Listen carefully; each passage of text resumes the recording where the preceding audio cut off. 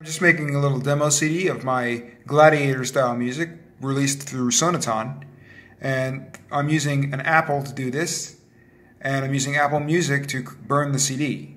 Then we want to make sure all these tracks are checked. You want to include them when you burn the CD.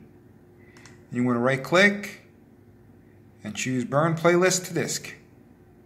You can choose the amount of seconds in between songs, etc., etc. So the next critical step is to place the multi-tray properly for CD insertion.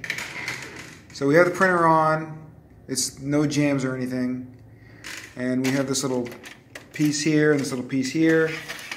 This is where we're going to stick the CD, but that's not the difficult part.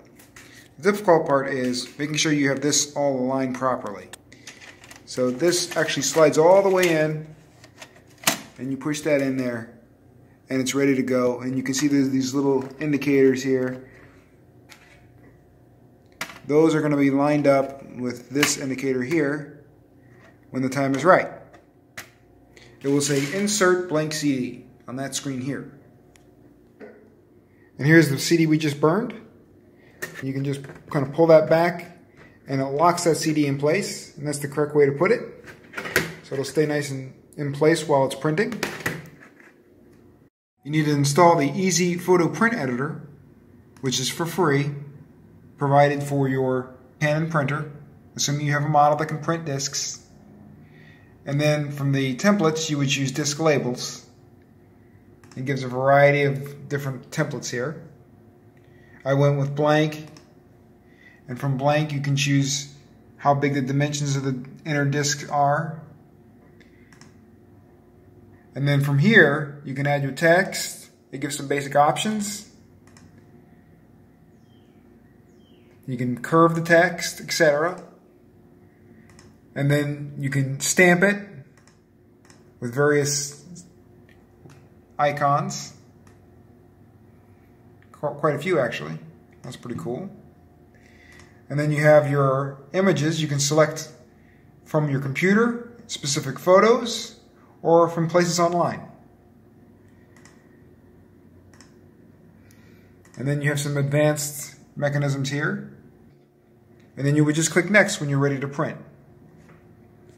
And from this screen, I'm choosing black and white because I'm running low on color. I got my printer selected.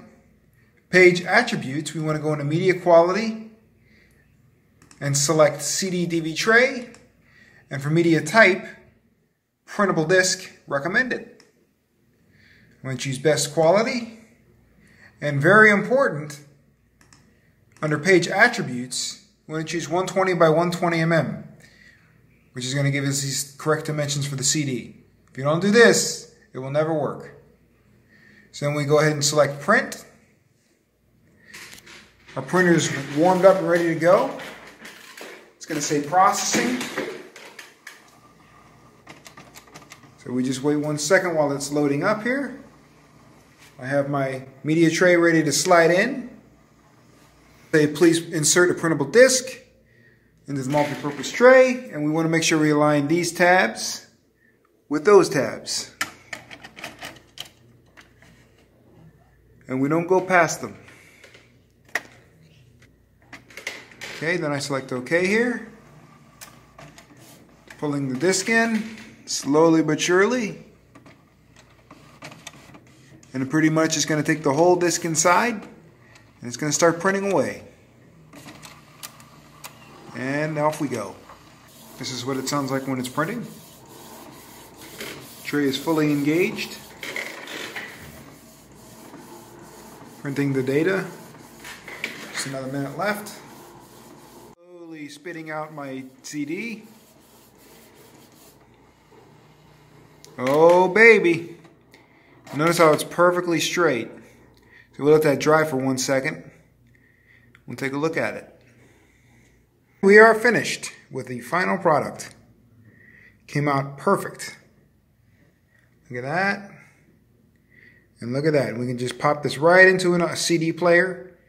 It's going to play automatically because it's an audio CD. Beautiful work.